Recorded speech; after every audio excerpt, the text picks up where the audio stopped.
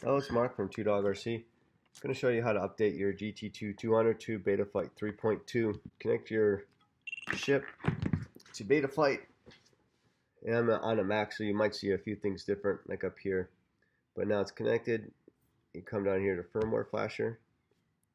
If you want, what you can do too before you start is you hit connect. Come down here to your CLI. You type in the word DIFF. And this is everything that you've changed to set up your ship.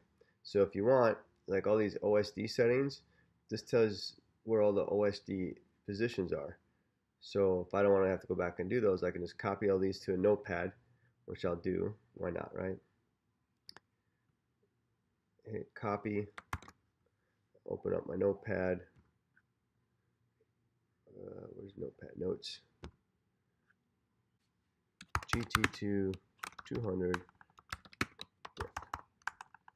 Now, it's not always a good idea to paste all these back in to the new Betaflight, especially if you're going up from like a 3.1 to 3.2, because some of them will be different.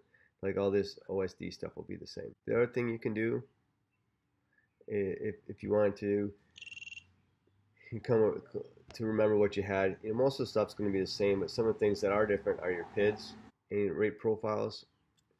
And pull up the PIDs that you had, and you can screenshot them.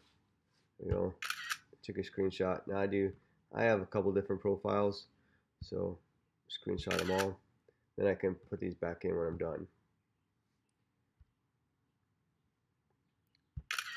Most people only have one set of PIDs set, but I have more just because I play around, I test different things. So here's your rates you want to pay attention to. Okay, once you've got all your settings saved, then come disconnect, firmware flasher. Here you're going to select Fury F3 OSD. Here you need this checked.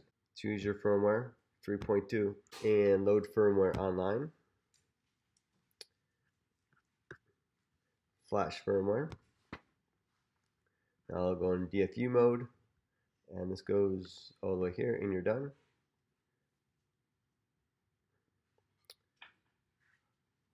So we're flashing.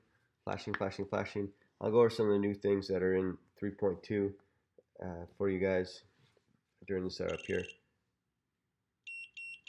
Okay, so that's all you have to do to flash 3.2.